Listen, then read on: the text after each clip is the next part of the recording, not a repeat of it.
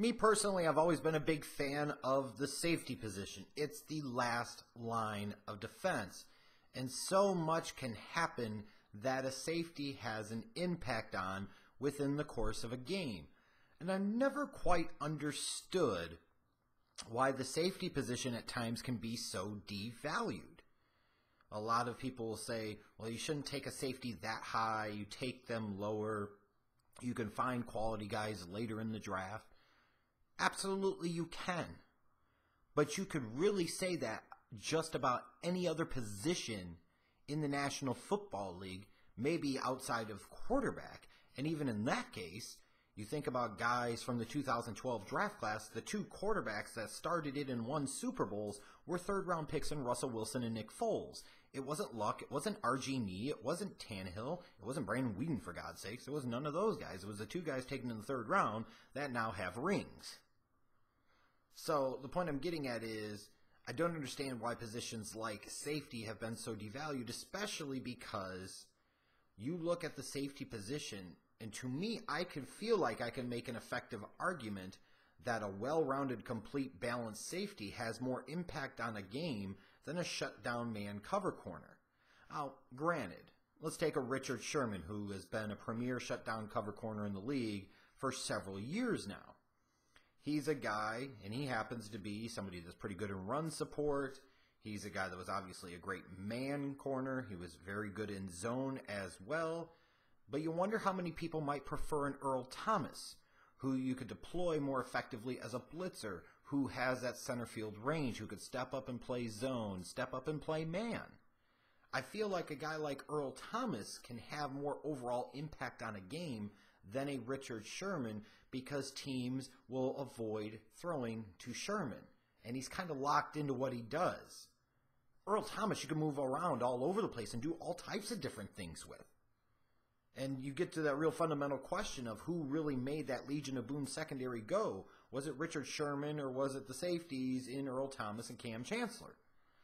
To me, I'm sorry, but I'll look at the safety position, and if you've got that dude, there is absolutely nothing wrong with taking them high. They typically can be a leader of the defense. Again, they're the last line of defense.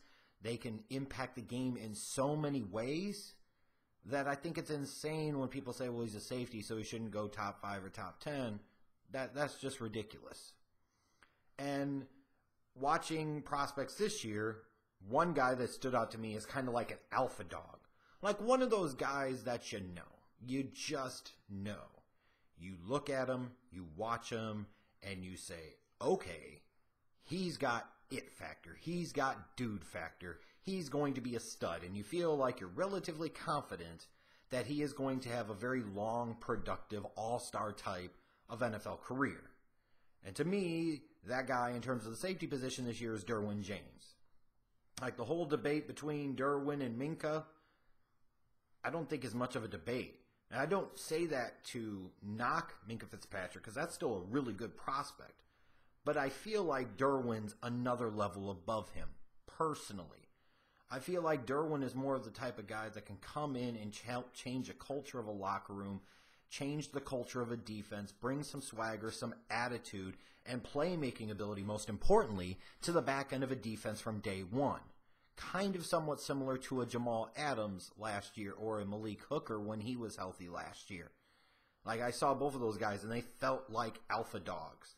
Derwin James feels like an alpha dog. And with it being a safety, I feel like taking a safety high, especially if the skills and the projectable talent is there, is a very, very safe way to go in the draft. So to me, I look at Derwin James, and he's all day a top 10 prospect in this draft. He's a beast at like 6'2", 210 pounds. So he's a massive free safety, or if you want to use him as a more athletic, strong safety, so be it. He's a really good athlete. He's got good initial quickness, plenty enough speed. He's got the range to be able to play center field. His instincts are good. They're not great, but they're also not terrible. So sometimes he can be a step slow to read and react. He needs to get a little bit better at times reading the quarterback and where the play is going. But he does show a good feel for being in the right position in run support, and a lot of times seems to just find a way to be around the football. I thought he was an absolute beast in man coverage. Like, I would have no problem or concern with him playing man up against running backs out of the backfield or out of the slot, tight ends, slot wide receivers. He can cover. He's got fluid hips. He's got lateral agility and movement skills to be able to stay close. He's got length. He's got strength. He can be a real force in press coverage. Like, you'll have teams probably view him as a strong safety type of guy, but this is a strong safety that can cover. He's pretty good in run defense as well. He can chase down all types of plays in pursuit. Like I said, his range is outstanding. He's big enough and physical enough to attack the hole, attack gaps, and work through the mess to make some stops. He showed adequate ball skills. Only a couple of picks in 2017, but he showed enough to at least be able to locate the football and knock the ball away, if anything else. Plays pretty hard. Relatively solid tackler. I will say I would like to see him at times lay a little more waste. Sometimes he can play just a tad bit too much under control. Like, you kind of want controlled fury a little bit. I think about Carl Joseph coming out of West Virginia, and what did I call him? Like a bowling ball of freaking machetes. I mean, he just played with a nonstop anger, a fire, a fury. And I would like to see that unleashed out of Derwin a little bit more. Maybe once he gets to the NFL, he will unleash that, because he was maybe perhaps in a little bit of a protective mode his last year at Florida State, when he knew it was going to be his last year at Florida State. All of us knew it was going to be his last year at Florida State. We've known for over a year now that this guy was going to be a first-round pick, and probably a very, very high one, as he should be. He can play zone, he can play man, he can defend the run, he's got some pass rush ability. He's got adequate ball skills that I think could be even better. He's got the athleticism to make plays all over the place. He plays relatively hard. The only major concern you could say that you have about him is he missed most of 2016 with that torn meniscus. I mean, like, that's the only major red flag on him, and it's a red flag, but a meniscus is not a multiple ligament tear in his knee, and he came back and he was a stud in 2017. Like, this is one of these players, to me, you just don't overthink it a whole lot.